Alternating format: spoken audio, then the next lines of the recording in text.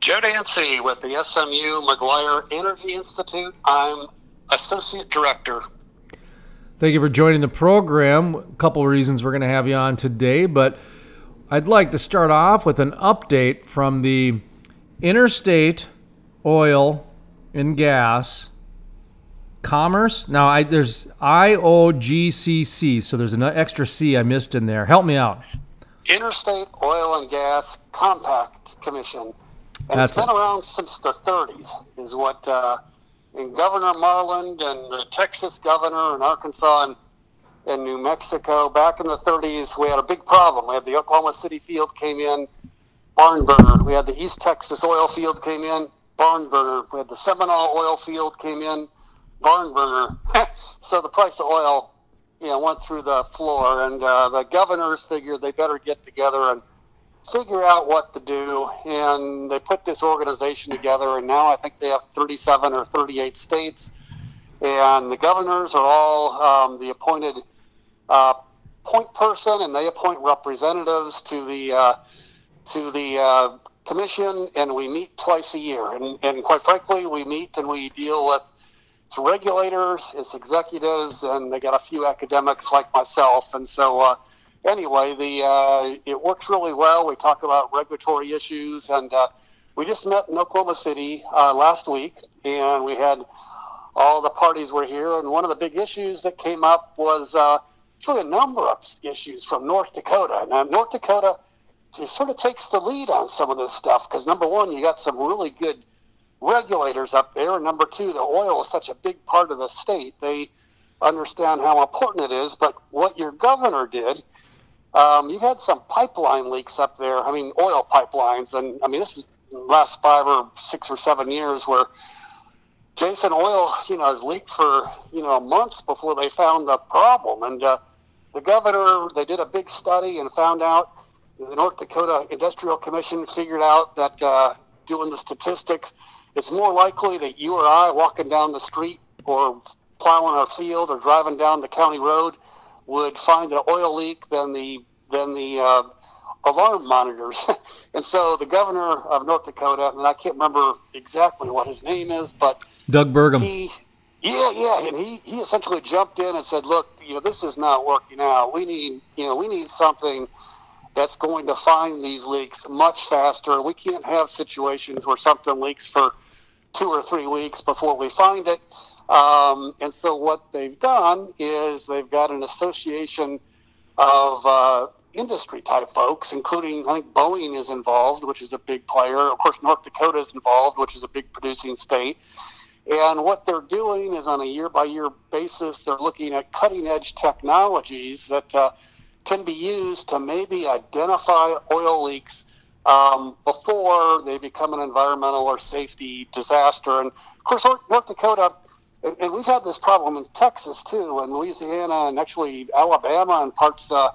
You get out in the rural areas, and, if you have a 40 or 50-year-old pipeline, Jason, and it starts to leak, if it's in the rural areas, it can leak for quite some time before especially if it's a small leak. And some of the stuff that's happened in North Dakota, they tell me, this one that leaked for a month, it was a quarter size gap, and they think the pipe got hit by lightning. It didn't catch fire, but it blew out a quarter size piece of pipe, and it leaked, and literally it's cost them $20 million to remediate. It's somewhere up in North Dakota, but what they've done, the regulators on this, and the project is called iPipe. I don't know why it's iPipe, but it's it stands for something. And Intelligent Pipeline Integrity Program. Oh, okay. That's exactly it. God, you got a great memory. I forgot. It's my home state, so I'm pretty familiar with the program that you're talking about. We've had some experts on the program here to talk about it. In fact, I'm supposed to be heading up to the Energy Environmental Resource Center this week for a VIP private showing of this particular program, as well as some other ones that only a handful of imitation type things have been handed out. But I'm glad to. I imagine it was Jay Elmley down there who was speaking on this. There's a number of different speakers, and I can't remember. North Dakota had they always bring 3 or 4 people, and one is always Lynn Helms, which Oh, is, yeah. I know him because he's a regulator. And Did he start off his presentation with a joke? Yeah, he starts off with the only joke, and it's always stupid, but it's always funny.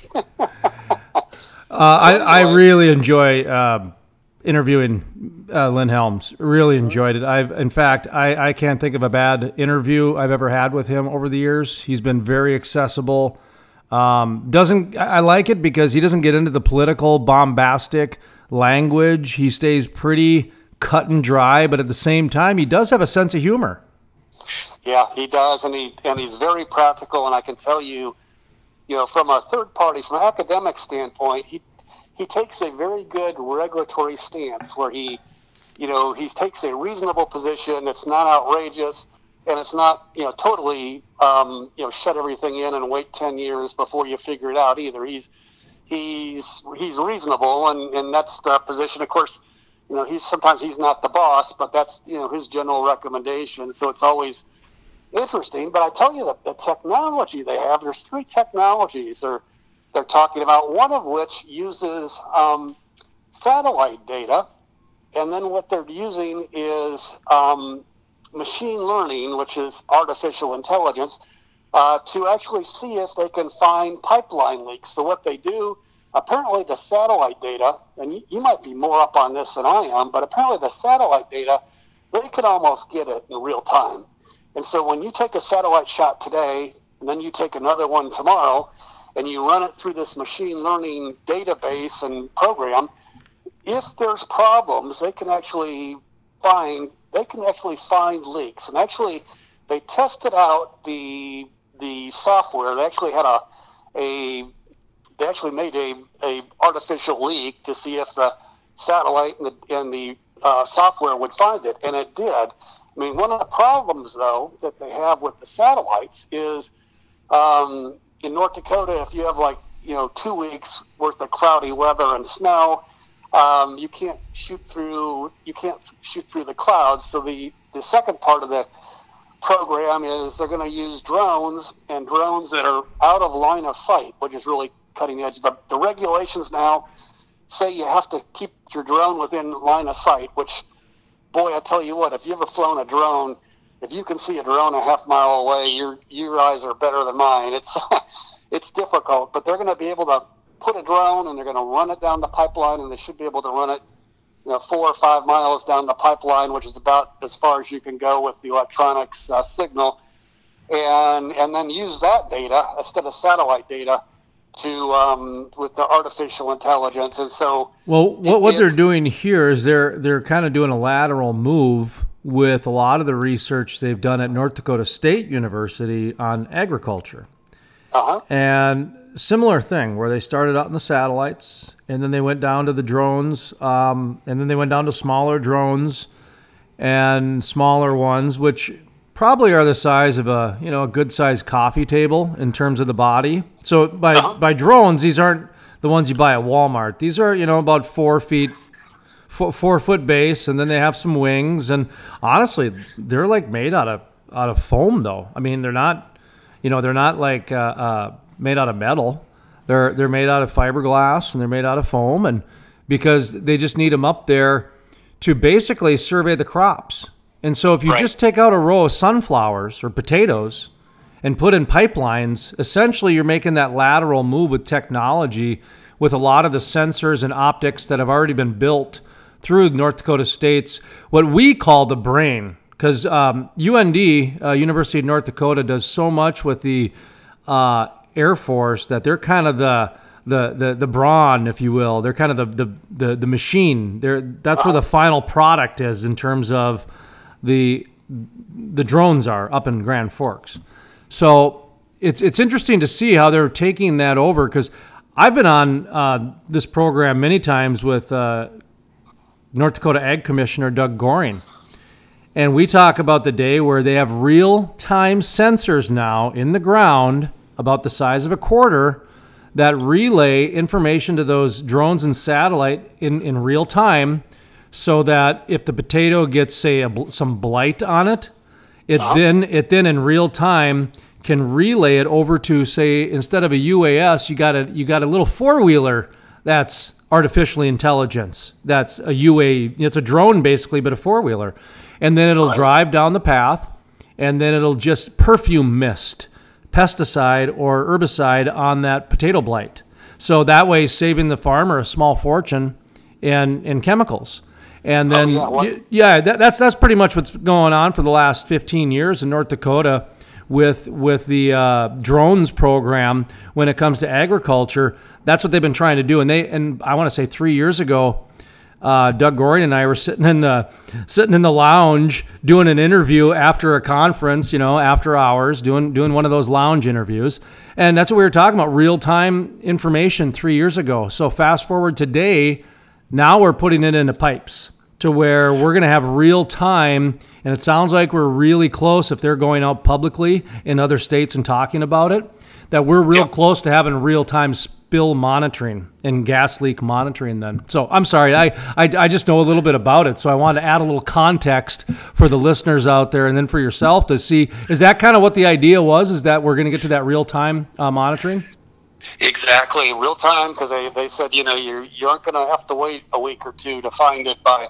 And actually, I asked them, it's been a couple of years ago when the North Dakota study came out, and I asked them, what's wrong with the alarms? Do we have a bunch of incompetent engineers? And they said, well, designing, Jason, an alarm for a pipeline system, natural gas, liquids, or crude oil is really difficult. And part of it is because, like I said, if you have a quarter-size hole and you're just losing a portion of the liquid, if the entire pipe breaks off in half, it's pretty easy to figure out you got problems because the pressure goes way down in the volume. But if you have a small leak, and apparently most of the leaks are either cracks or they're either cracks or the welds fail, but they don't totally fail. They just, you just get a good gusher for, days or weeks or months on end.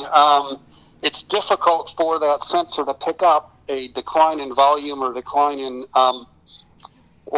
pressure, and they said it was Interstate. And of course, some of the operators, they said a lot of those, if you put the alarms to be very, very sensitive, you'll get all these false alarms. And when you get false alarms, the operators, they stop, you ignore it because, like, God, I went out and I checked 25 times, and the alarm's way too sensitive, so we turn it back, which is, again, then you have a real problem, and you don't get the reading. So anyway, that's sort of where they're going. And Ohio also made a presentation, the Ohio regulators, the oil and gas. And I tell you, between Ohio and North Dakota, I mean, those are the two probably cutting-edge states, believe it or not. And Ohio, you'll love this, they got a drone. Actually, the drone is a $60,000 drone. And then on it, they have attached a $40,000 magnometer, and what they're doing is flying over these old farm fields to find these old abandoned wells. And of course, in North Dakota, you don't have quite the issue because Ohio, they started drilling there in the 1860s.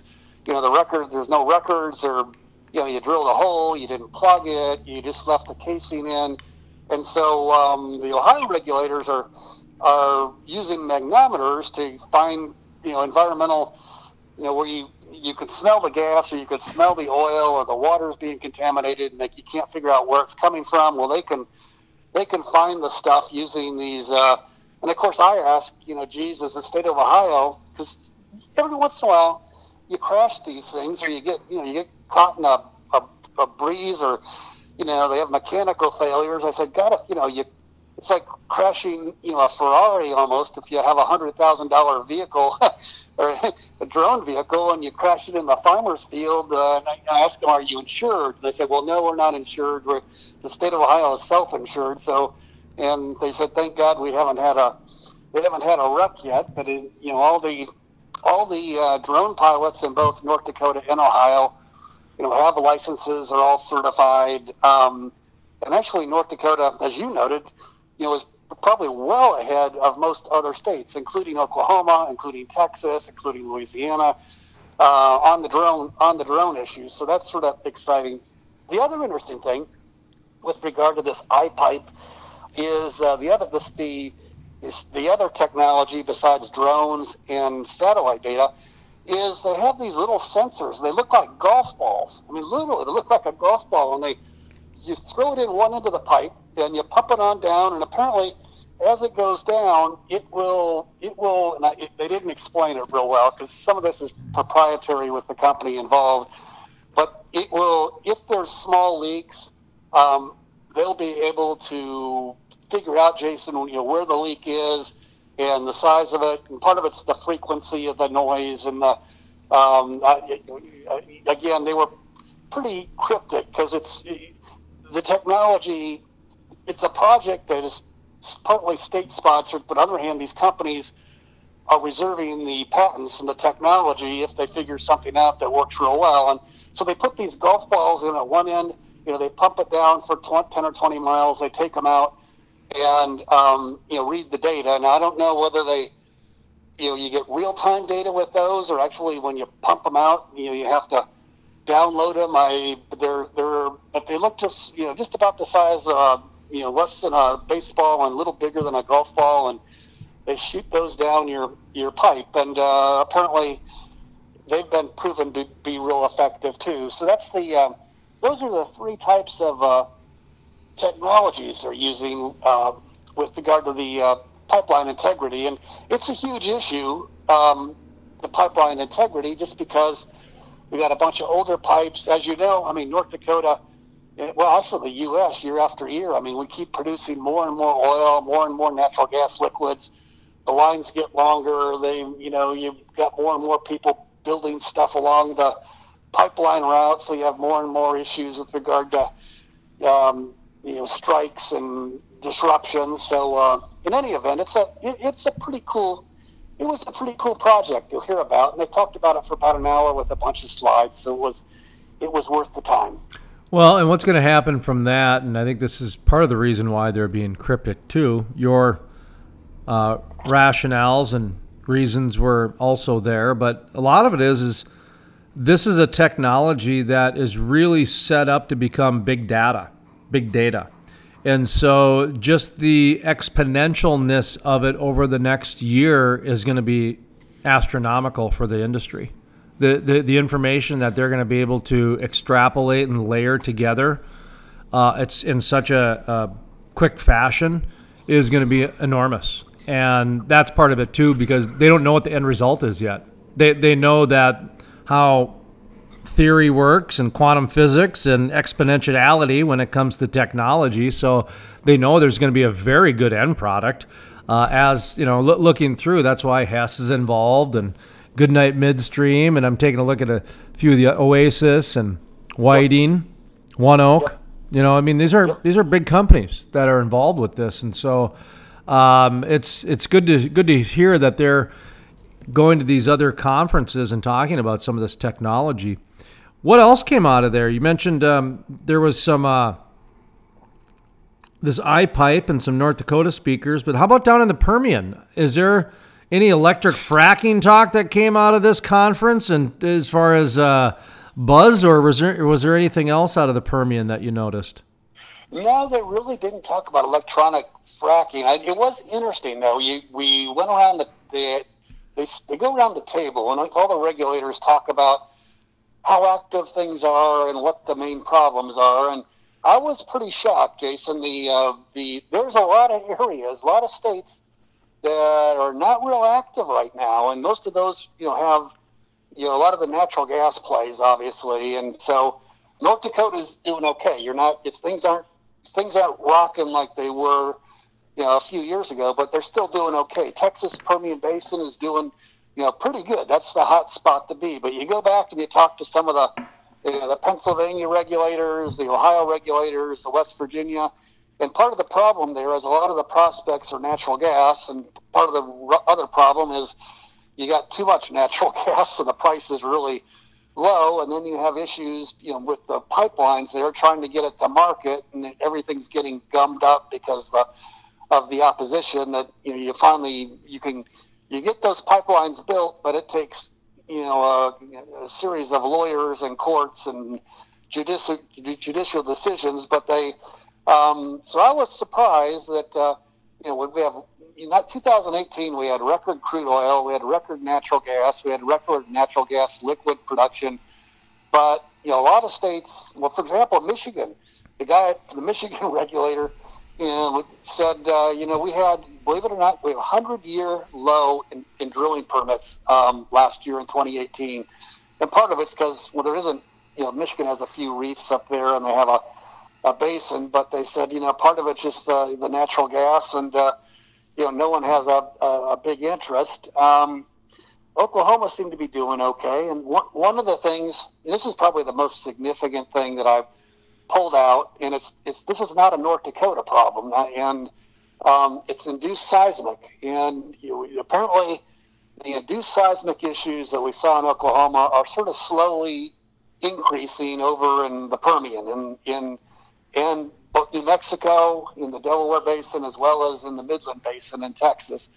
So, and the Oklahoma regulators told me that a couple of people, I was talking to them afterwards, and they said, God, I must not have heard that right. And you actually went and checked it. What the regulators said is, the number of events in Oklahoma has dropped from I don't have the numbers in front of me, like 4 or 5 per day down to less than 1 per day, which is a magnitude of 2.7. So because they've reduced the amount of water that can be injected and the pressures and disposed of. But what they said now is the remaining induced seismic events are being triggered by the fracking.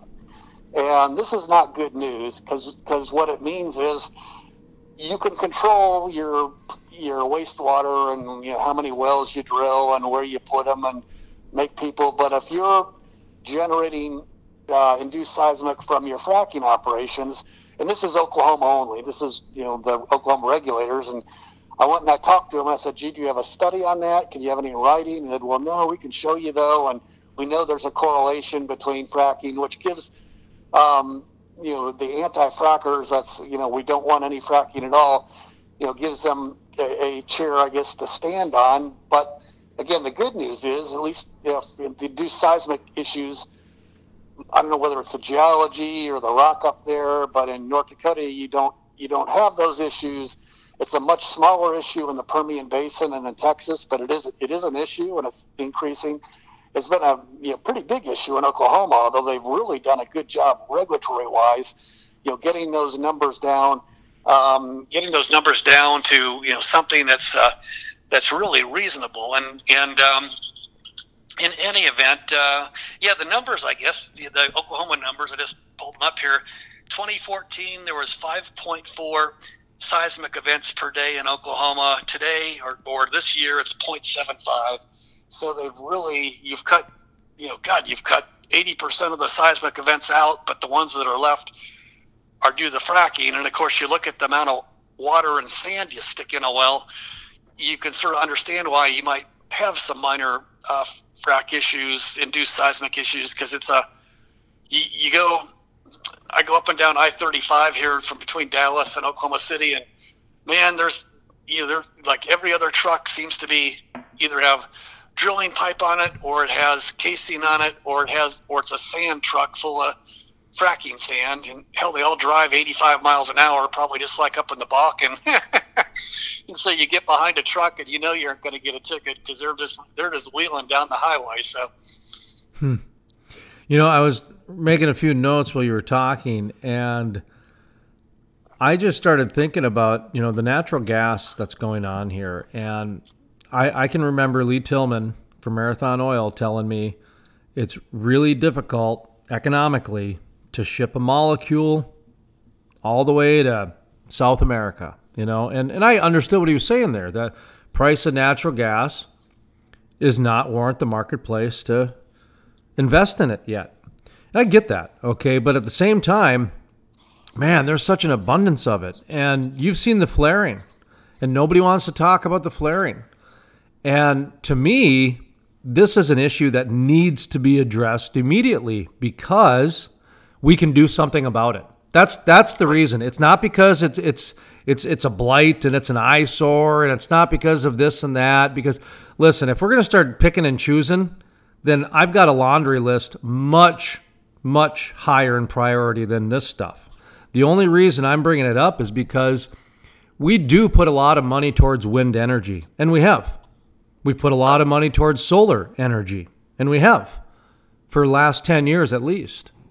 And over the course of 10 years, their results have not been impressive. And I don't think that is a political statement. I think that they would tell you that as an industry, that they failed. They were going to have a terawatt of storage capacity for the solar industry by now, and they don't have that available to the marketplace. Wind energy is gone so far backwards, they don't even have a reclamation program in place yet for these giant wind turbines that are going to end up just being an eyesore that do not work on some farmer's land in 20 years. So to suggest whether we should take a look at diverting some of those subsidies to the natural gas world is not out of line in my mind. That is not a political thing. That is a worthy question to be pontificated by leaders. And I'm not hearing that conversation.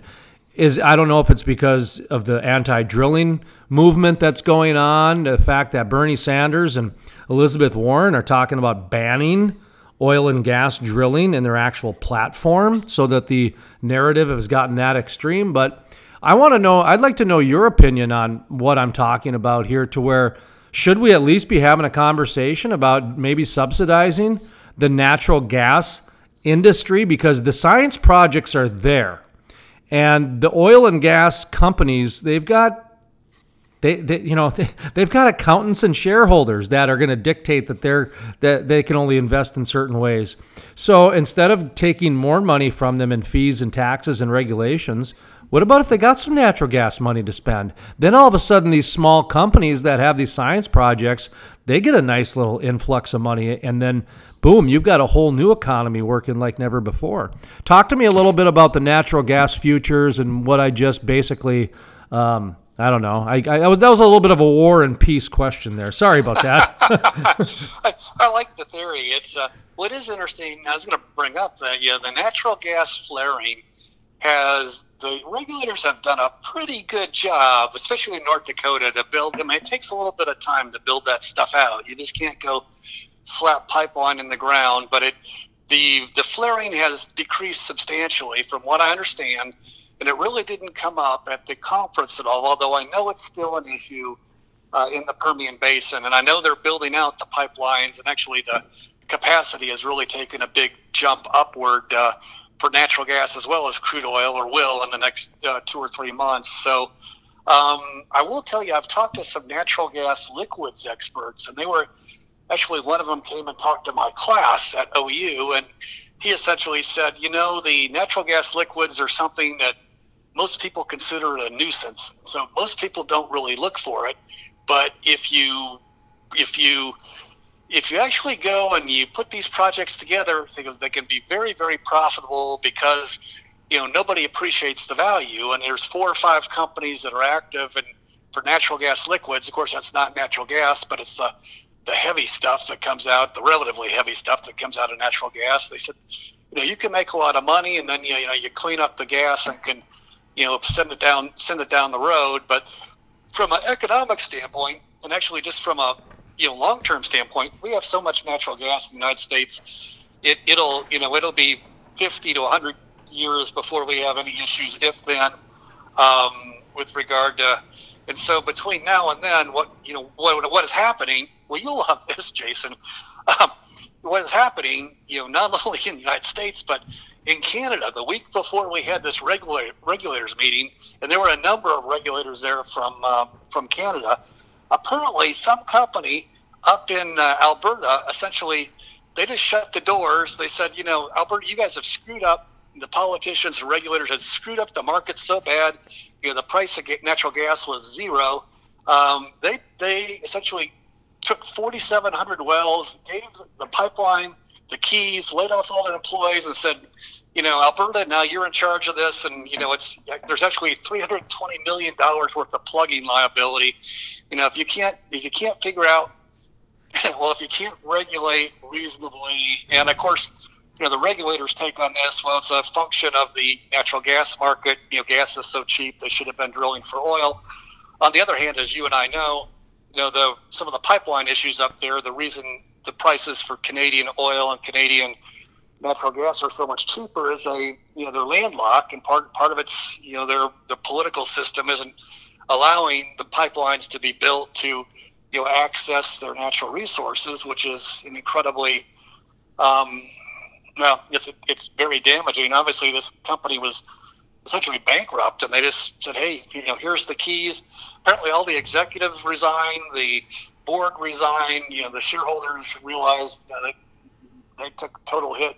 Companies were zero. Actually, this company has a negative net worth. And apparently this happened in Pennsylvania also within the last 6 months, where some company apparently handed over about 1,000 wells apparently to the state and said, hey, we don't have the money to plug these. They're not economic, and that is a problem that some of the regulators are bringing up. That some of these marginal wells, as they get depleted, the unconventional as well as conventional are not being plugged correctly. They're not being remediated, or they're being sold to Joe's Oil Company, and I run it out of my garage, and I have no assets, so I really can't plug the wells when they need to be plugged. And now where all this goes, Lord knows. It's part of its economics, part of its regulations, and it gets to the point. And again, there is a balance. If you start regulating and regulate too aggressively, and you make if you make the property worth zero, you'll file bankruptcy or you'll walk away, and the state or the province will end up remediating properties that might have been viable with prices a little more robust, especially natural gas prices. But I like your theory about natural gas being at least, maybe not subsidized, but at least being encouraged versus wind and versus solar. I'm actually thinking about a subsidy now. That the more I was just listening to you, I'm not a fan of subsidies. I don't get into my politicalness too much, but I'm not a big fan of subsidies because I believe in the essence of capitalism. But when you hold an industry so far accountable, and then on top of that tax them, and then on top of that give them more fees, it's they've paid their fair share. They've given more than their pound of flesh. The oil and gas industry doesn't need you and me sticking up for them. They don't. But But at the same time, we're both fair people, and we look at life and say, this is a little bit out of balance here. And when I take a look at the natural gas industry, this is a solvable problem. This is a solvable problem that could create some brand new, just state-of-the-art ideas and innovation. Like the last time I think you and I spoke, we talked about some crazy nut up in Canada using natural gas to mine Bitcoins. And, oh, that's right. And yep. that is one of the craziest, most insane ideas I've ever heard in my life. But you know what? At least he did it, and it was productive. And I don't understand how that all works, but apparently there's a bunch of people that are willing to pay money to understand it, so good for them. And, just hope that the Bitcoin world doesn't crash and all that stuff. Because one of my favorite memes I ever saw was when Facebook and Instagram went down for a day, and there was like, I don't know, some little newspaper carrier or something like that, and it said, Kim Kardashian's distribution during the Facebook whatever 0, or Instagram 0, and then the newspaper, at least he still had 200 clients or something like that. It was just absolutely hilarious. That shows you that if one of those companies like Facebook or Instagram or whatever the heck, the government can come and destroy them. They can go belly up by shareholders. There's a number of ways that they can go away. And then all of a sudden, those people, their distribution's just gone completely, overnight. So, right. Anyway, I don't know how we got off on that little sidebar there, but the whole idea behind the natural gas, and I hate to use the word subsidy, but at the same time, if we're going to kick some money towards, You know this, Joe Dancy, as well as I do. A lot of these guys that are working on these science projects, they're, 5-man operations. A lot of them are just 2-man operations that are living on the well site. And these oil companies, they're running out of research and development money. They are, because they're trying to invest in solar. They're trying to invest in wind. They're trying to invest in geothermal. They're trying to invest in natural gas. I mean, they have to invest in all these other ways so that they don't get taxed to the high noon, And so I think it is actually irresponsible. God, listen to me spinning these words here. I think it's irresponsible for our leaders right now not to have a conversation about should we, for the next 3 years, invest in natural gas and get that flaring down to 50%. Imagine that, going from 90 down to 50 in 3 years. Just the absolute spurn in the economy, just a jump start that would happen from that alone would be absolutely incredible. And it would come in new ways that would be non-traditional. It would be non-traditional. It would totally open up new sectors of the marketplace. Okay, now I got to take a step back because I just get really passionate about this.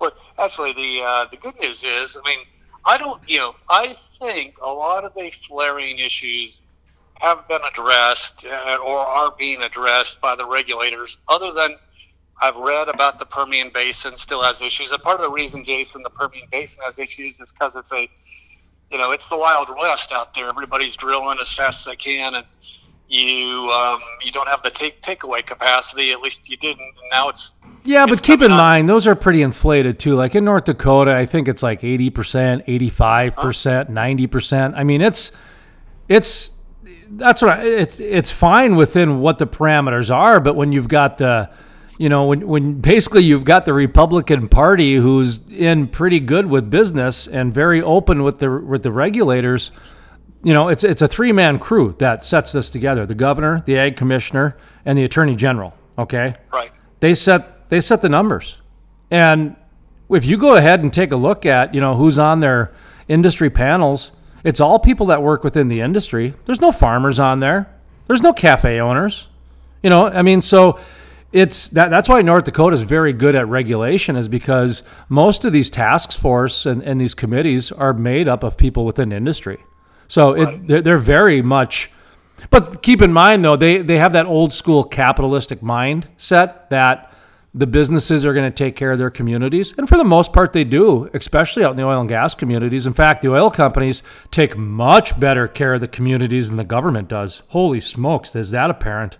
I mean, you got oil companies building roads out there. I'm serious. Right. Oh, no, I'm serious. The oil companies have literally built half of western North Dakota through their investments. And I don't feel bad saying that at all. And I might get some regulators mad at me and some politicians mad at me for saying that. But when you take a look at not even 5 years ago, a lot of those roads in western North Dakota would fly off of their footing because of a rainstorm. I mean, they were built to only have a combine go on it 5 times a year, not 50 trucks in a day. Right. You know what I mean? So it's not all their fault. But what I'm saying is that we need to get to the present. And the present says is that down in the Permian and in the Bakken, we've got natural gas in abundance. And we don't need to look at it as a problem. We need to look at it just like we looked at the sun and just like we looked at the wind, meaning it's there. It's there every day, whether we like it or not. So why don't we invest some money in securing it? We got a crazy guy trying to Bitcoin mine or whatever. We got another guy trying to turn it into natural gas. We got another guy who's trying to reverse it around and generate the well sites on site. There's 10, 15 different ways that we can name that these crazy scientists and these clever capitalists are trying to capitalize on this problem known as natural gas. So rather than calling it a problem, I think we got to start looking at the solutions. And that's why I guess I'm kind of calling these. Am I going to get into politics next? Because I don't like politics. What's going on here? Good question. It is interesting. Actually, at the regulators meeting, they did talk about companies, how much they've done to help some of these some of these smaller communities out in the oil. For example, we had a representative from Watford City, North Dakota, and from Big Lake, Texas. They call it Big Lake, Texas, Jason. But I went through Big Lake about a year and a half ago to see the Big Lake, and there's no Big Lake. So it's kind of like what they call the big guy tiny? Yeah. It looked like, it was pretty interesting to see. But they were talking in these small towns where you have the influx of, it's just from a governmental standpoint, it is very, very difficult for the town people to, for the schools, for the roads, for the water, for the everything. It creates, a tremendous, and they said how much the companies assisted in many cases, but still, it's still, you go out and you want to get some workers to lay some concrete, and they're all in the oil field, so you really, you don't have the stores, you don't have the hotels that you really need, and to the extent the companies can help, and they have helped, that's great, but it's still an issue. But that's been going on for 100 years. It's actually 200 years in the U.S. It's boom, gold rush, and then it's the blight. So same thing with oil, same thing with silver. So anyway, and it's farming. interesting. And farming. Exactly. It doesn't have to go too far back. Look at the wheat prices dropped in the 70s, and all of a sudden, farmers are going bankrupt. And I imagine it probably happened somewhere, and since then. That's just the big one I remember reading about, and I was a kid at that time, so I heard a lot about that period of time. And kids forget. Kids meaning people of all ages. Back in the 1980s. Buying a house was at like 15%. It was like buying a house on a credit card. People don't understand that's not that far away. That we were still trying to figure out how to make this credit and debt and chemistry, that whole set work. And God, could you even imagine buying a house on a credit card today? Holy smokes! But it was 20% down too. I think I can't remember 10 or 20%. And but then again, $100,000 house back then was probably 20,000 or 10,000. So the numbers have changed pretty significantly. But okay, well we should probably. I'm looking at the clock here, taking a look at the time, and so the Permian. Was there anybody from Colorado or anybody that you spoke to that has anything to say about what's going on in Colorado? Of course, Colorado passed that new legislation that makes it very difficult to drill within a certain amount of feet within a public structure or a structure. I call it the kind of the smoking ban template, to where you use public safety, public health, and you do it within a certain amount of feet from a building. And then you've got your, essentially it's a ban at the end of the day. It becomes a ban. And so I can't remember the percentage amount, but a good number of percentages, over 50% of the shale plays would have been impacted in Colorado with this new ban. I talked to Destiny McMillan last week. She's a third-generation oil family, senior landman. And she said that she knows of 3 companies that have already left the state and moved to Oklahoma. Right. And Texas. And then she also mentioned, we talked about Wyoming, the federal judge putting a ban or saying no to some federal leases for the first time in the state's history, as far as I know. So is anybody talking about this Colorado in terms of, are they worried? Are they not concerned? Nobody talking about it? Just talk to me about what you're hearing from your industry folk. God, that's a great question. I didn't even... the Colorado regulators and the New Mexico regulators said, there's sort of been a game change with the last election, and the game change from being a little more, pro-industry, or at least reasonable, to, your leave it in the ground Bernie Sanders attitude. They didn't put it quite like that, but they just said, to date, though, the regulators sort of, as a regulator, you march to the tune of either the governor or to the legislature. And they said, from a regulatory standpoint, there hasn't been a whole bunch of changes yet. But, going forward, because of the change in attitude towards the oil industry, attitude being either neutral or partly positive or at least reasonable, to one that's anti-oil, anti-hydrocarbons, anti-development.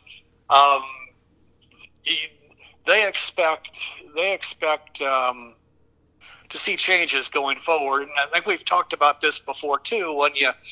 When you start making things more expensive, when you put on more restrictions, that just makes everything less valuable. So your oil production is less valuable, your leases are less valuable, your minerals are less valuable. There's less jobs, there's less tax revenue. You do need regulation, you do need controls, but when it goes to the point like you just mentioned, and I can't remember exactly the numbers, but when you're banning 65% of the wells because of setback requirements, that's substantial, and it'll have a substantial impact on the economy. And I, in those states where the setback is required. And actually, I was going to do some research. That's my summer or fall research. Looking at the legal cases dealing with how far can you go from a regulatory standpoint before you're taking someone's property and you have to compensate them.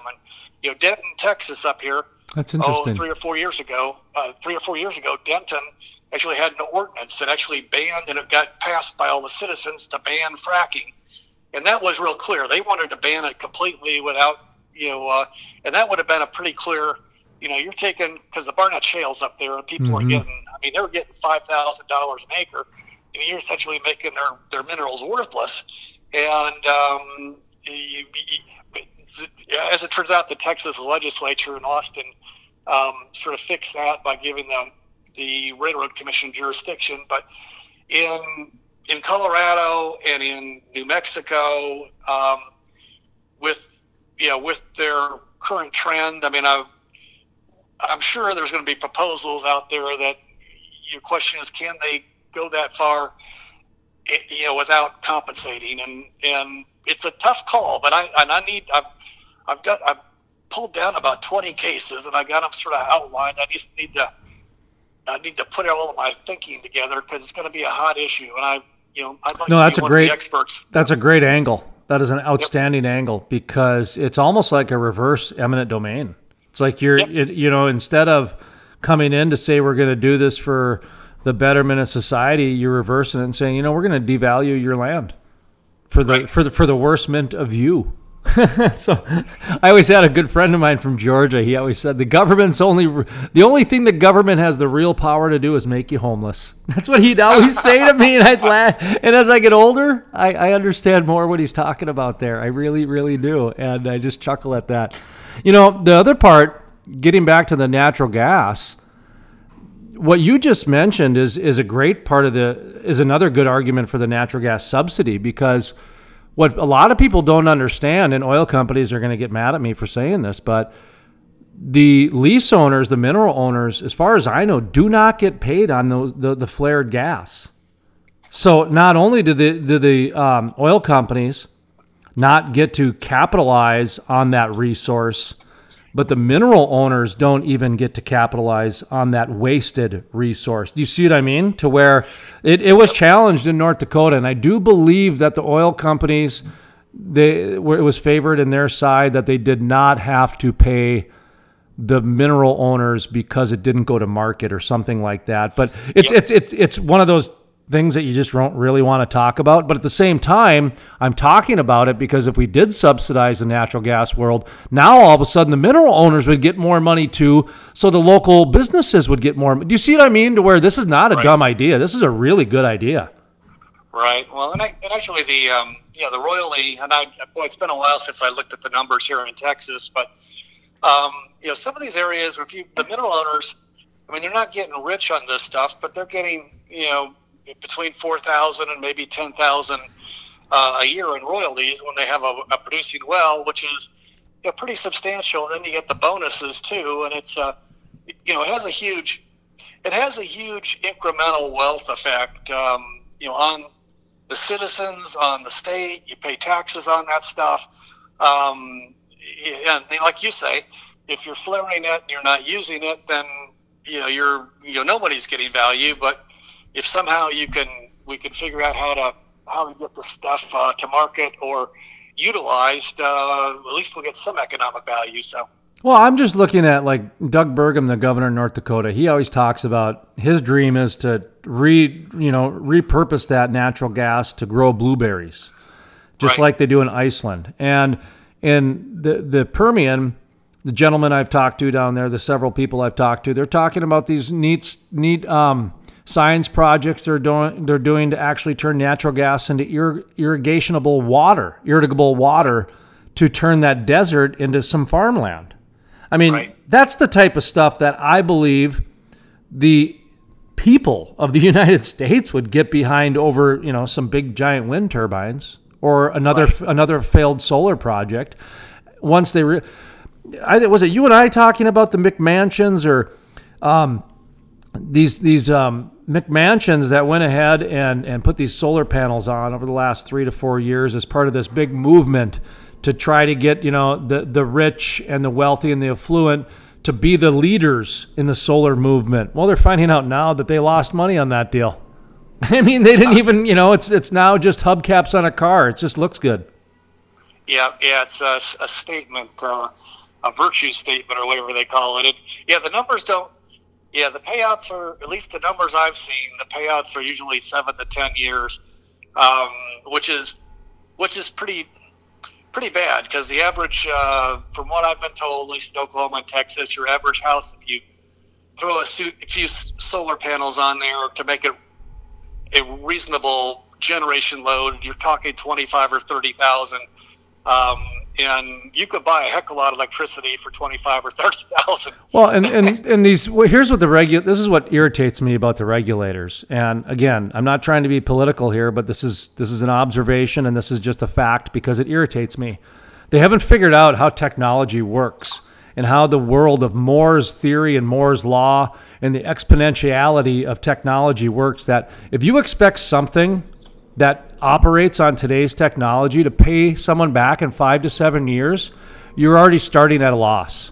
It has to pay you back in 2 to 3 years. Otherwise, it ain't worth it, because you have to upgrade your technology every 2 to 3 years. And when you upgrade your technology every 2 to 3 years, it costs you another small fortune. Just take a look at iPhones. People who had iPhone 6s can barely even operate anymore because they don't even have earbud jacks and they don't have the right plugins, and you know what I mean? And the software isn't compatible anymore. And that's just at a local consumer small level. Imagine when you start talking about, oh, geez, we don't have the technology 5 years later to operate these solar panels anymore, and we just spent $50,000 on them. That's what I mean. The regulators have to figure this stuff out before they start putting subsidies towards things that don't make any sense at this point. So, boy, you must have done something to me today, because I just got a burr in my saddle. That's good. Well, I think it's time. It's time that these conversations need to be had, and it's the same conversations for the same amount of time. And like I said, if the solar and wind talk, which honestly, the oil and gas industry has been behind the solar and wind talk, and they've been investing in solar and wind energy. And you know what? It hasn't gone well. It hasn't gone well. And there's enough evidence to say that, to where maybe we need to start taking a look at some other areas. And I do believe natural gas is at the top of the priority list, not because it's the most urgent. It's because it's the most abundant, it's the most realistic, and it's the most... what's the word? It's the most goal-oriented that we can accomplish. We could, if we put in some new pipelines and invested in some new technology and subsidize a few of these small companies, it's no telling what we could do as a country. I mean, who knows? Some sort of new super plastic could come out of it. And guess what? All of a sudden now, composite decks are less than $1,000. All of a sudden now, the average house of 600 square feet can go to Menards, go to Lowe's, go to Home Depot, and pick up a to-do erector set deck that you can build on a weekend at your house for under $1,500 because we decided to invest in some natural gas company. That's the type of stuff I'm talking about that can happen very easily. The same investments we put in towards the military, we should really consider putting in towards gas, oil and gas. Right. I agree. So I guess I am running for office somewhere because there's going to be a few oil companies out there saying, I kind of like this guy's mind. Well, you got to think outside the box every now and then, and sometimes you just got to kick that box around a little bit too. So anyway, let's wrap up here. Just kind of final thoughts, just what you think coming from that conference and the colleagues you've been talking to, where you think the industry is headed. Well, actually, a couple people talked to me earlier this week, Jason, just on pricing going forward for the rest of the year, and it seems to be the consensus is with demand growing, unless we have a huge knockdown trade war with China, that demand supply is going to see oil prices get a little more robust going into the fall. Some folks like Raymond James are looking, for prices, pretty substantially higher than $60 West Texas Intermediate. But going forward, I can see $70 West Texas Intermediate by Christmas, just based on supply and demand. And I think I don't think we're going to see a big dip in oil prices again, unless there's a huge global trade war. And I don't think we'll see it. I think people will have some rational basis for keeping China and U.S. and global trade going forward. But in any event, that's my viewpoint. That's sort of the viewpoint of the regulators sort of track everything, because obviously part of their job is permitting and production, and if things are ramping up, they'll be ramping up people, and when they're ramping down, they're laying off people. Actually, Pennsylvania laid off like 39 people in the last 6 months, which I thought was interesting. Regulators, because things are so slow there, they don't have the money. And but going forward, everybody's like cautiously optimistic, and I would agree with that.